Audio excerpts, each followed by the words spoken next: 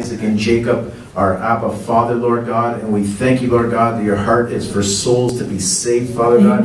So we pray for salvation across the city of Toronto tonight, Lord God. I ask you to command your angels to take charge over this city, Father God. Dispatch them in every direction, Father God. And thank you for that divine protection over every family, every community. Well, thank you, Lord God. Release the power of your Holy Spirit, Lord God. So release your revival fire in Toronto, Father God. The people will be healed, saved, delivered, and set free, Lord God.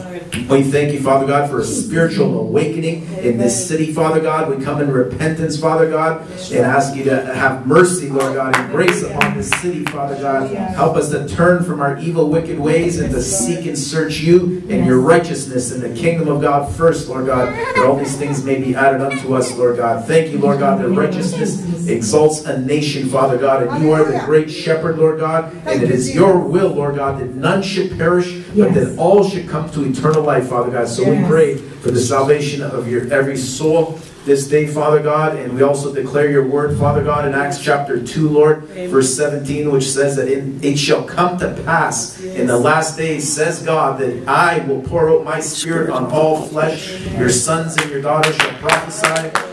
Your young men shall see visions. Your old man shall dream dreams. And on my men servants and on my maid servants I will pour out my spirit in those days, and they shall prophesy. I will show wonders in heaven above and signs in the earth beneath, blood and fire and vapor of smoke. The sun shall be turned into darkness and the moon into blood before the coming of the great and awesome day of the Lord. And it shall come to pass that whoever shall call upon the name of the Lord shall be saved. So we thank you, Lord God, that these are the days that many will call upon your name and that they shall be saved. In Jesus' mighty name, amen. Glory be to God. Hallelujah.